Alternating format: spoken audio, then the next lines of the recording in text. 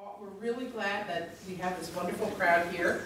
And you should know that this weekend is a very special weekend for the Cooperstown Graduate Program. Not only is it the Bruce Buckley Lecture, but this weekend is our celebration of our alumni and our new building.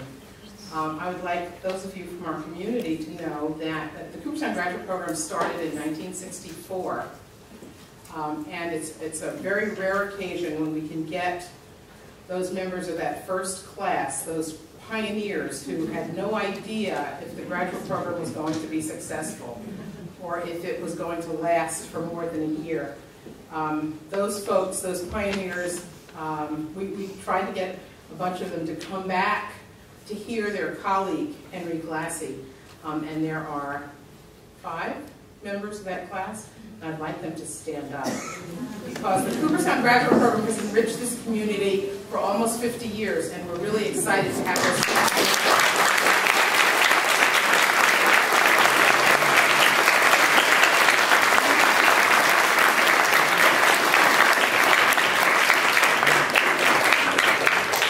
So this is our annual Bruce Buckley Lecture. This program was designed to honor Bruce Buckley, who was the first dean of the Cooperstown Graduate Program. And Bruce was a folklorist and scholar who came from Indiana, taking a chance on this brand new program. And then he sent his students out into the Cooperstown region to measure buildings and gather stories and collect cultural artifacts and conduct field work. All of those things are still housed in the library of the New York State Historical Association. I'd like to say that this is probably the best documented region in the entire country.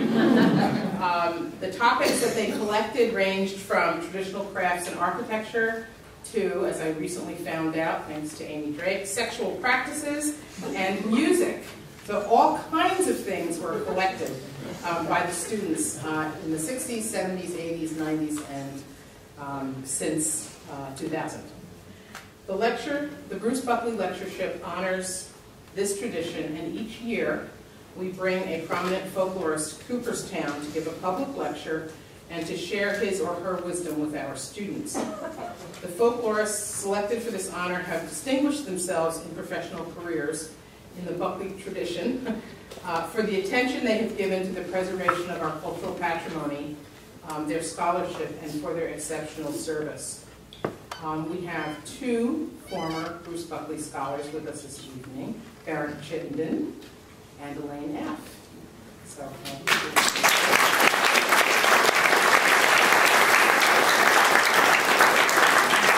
and here to introduce tonight's Buckley lecturer is Dr. Elaine F., who was the very first recipient of the Bruce Buckley Lectureship Award. Elaine? Thank you.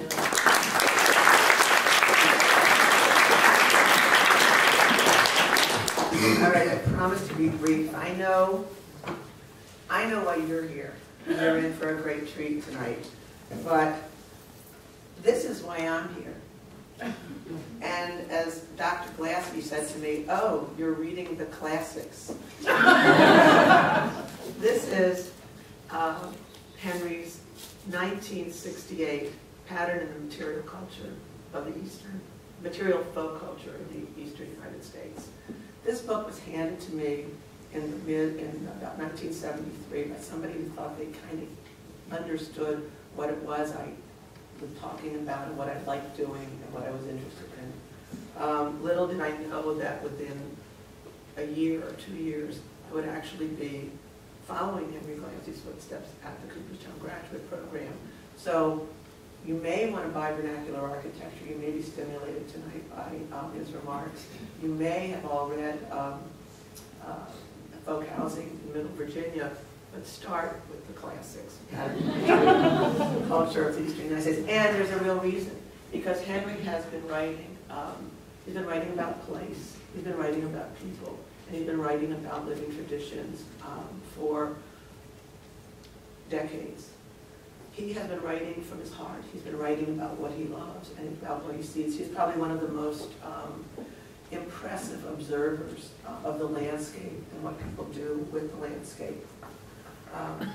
The beauty of this book and his earliest books is that the illustrations, for the most part, are all his. The line drawings are incredible. So go back in time. Henry has been a first and continues to be the first to do many, many things. He was actually the first state folklorist, although we know there was another folklorist before him, but there's a story there, in the state of Pennsylvania. He was actually on the ground floor of the Smithsonian Festival of American Folklife. He was a founder of Pioneer America, the Conner Prairie Museum, and both the museum in Ulster and in Middle Virginia. He came to Cooperstown, as he says, he was one of the young ones, came right up, talk about a gamble, came to this fresh program, and from here, he set New York State afire with his researches. He went from here to do the same, but times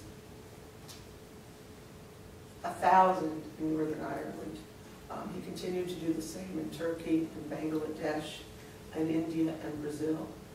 And his latest work takes him from the streets of Philadelphia to the streets of Nigeria. Henry actually went from Cooperstown to the University of Pennsylvania, got his PhD. And I happened to follow him there too, coincidentally. I never went to Indiana, however, and he has really devoted a great part of his life. I was lucky enough to be a student at Penn, and so many of us here are his students, if only by the books we read. He is probably one of the most elegant writers. His prose is really just a gift. And I kind of just want to read one series of words from a review from his monumental tome. And when you read about Henry's works, they're always referred to as monumental, not because, one, because of the content, but also because of the sheer weight and size. The 872-page Passing the Time in Ballynoe about life and art in Northern Ireland was described by the New York Times reviewer it is about night and day, talk and work, man and nature, history and folklore, text and context, truth and order, art and culture, life and death, ponderable and the imponderable. So I give you the gift for tonight, Henry Glassie.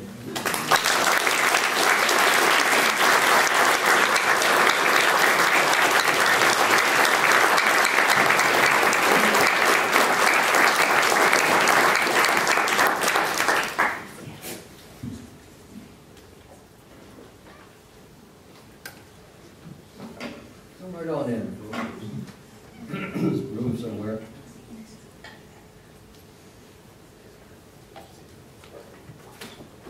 This is overwhelming, you know. Absolutely wonderful. I've got to thank. What I've really got to do is to work this machinery. You think that's easy? Let's see what happens. So far, so good. Is it going to get darker in here, or is that all right? Would you like to go? I think so. It's up to you. The machine has worked, that's the very beginning of things, and so what I've got to do is to, first of all, thank Elaine. It's so sweet, so nice better, right? I think it's so nice to follow you as Buckley, right? It's so wonderful. Thank Gretchen, Cindy, Jenny, Audrey. All you people made this thing happen, and I'm really honored, pleased, and delighted that you did. I begin with a photograph that I took 46 years ago. That's slightly horrifying.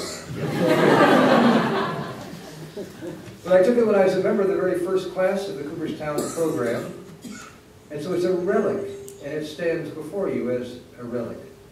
It reminds me of that time when I was in the Cooperstown program, which was certainly the finest moment of my educational experience.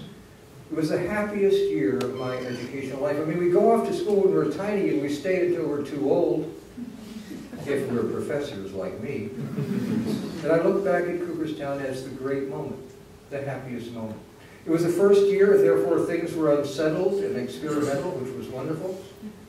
A very interesting group of people were drawn together, and some of them are in the room tonight, old friends. There was a wonderful group of people to teach us. And they didn't yet know that they shouldn't be as serious as educators as they were at that time. Because slowly you learn, by teaching more, that you simply can't give that much time to the students who simply, as my old professor Fred Diffin said, suck your blood. But in the beginning, when it's exciting, you want to give all you can. And let me tell you that Bruce Buckley gave all he could to me. He was a wonderful teacher, a good singer, a scholar from Indiana University. But most important for me, he was a tremendous and unbelievable support. I remember sitting in his backyard. Mona was inside, probably making iced tea. He was sitting in the backyard convincing me that I was old enough to give a lecture at a professional scholarly meeting. I didn't think so. He did, and he pushed me around. That was good support. I had Bruce Buckley, and to think that he is the person after whom this lecture is named and I get to give it is really quite thrilling. To have seen Mona again today is quite wonderful. Bruce was a tremendous hero in my life. He was the leader of the folklore side of the program. There was also Lou Jones, who had written a great book on ghost lore, great expert on folk art. The two of them seemed to look at me with amusement, but nonetheless to be, as I say, tremendously supportive. And Frank Spinney and Minor Wine Thomas. One of the reasons this picture is on the screen is because it was taken very near Per Goldbeck's house. And Per was the person of my heart among the faculty. I admired Bruce tremendously, but Per took me in a different way, drove me forward, and he was a tremendously important, not so much an intellectual leader, but a kind of pal, a friend who really helped me. And so that this picture, taken near his house, near Whiggs Corners, is there on the screen as a relic of that time. It's also on the screen because it's a perfect example of the idea of vernacular architecture. That is, a salt box interior rammed into a Greek box to which a Gothic addition has been made in some way put an Italian tower. If you think in the 21st century that you invented the postmodern, here is Whiggs Corner postmodern in the 19th century with a fine old Buick parked next to it. The fact is, this is a perfect instance of what vernacular architecture is.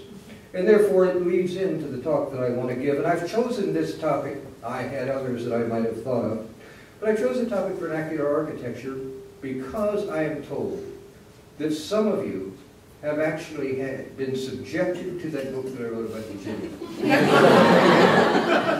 And so I thought that there could be at least this, the possibility at the end of this rant for some seriously hostile questions.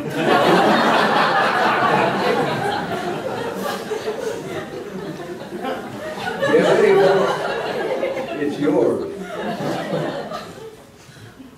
The next reason that this picture is here, and that I've chosen to talk about vernacular architecture, is precisely that vernacular architecture is the one topic that connects my time at Cooperstown to my time today. I was very interested in the 1960s in this topic, and I'm very interested in this topic today. So what I'm going to do is to talk to you about the historical importance of vernacular architecture.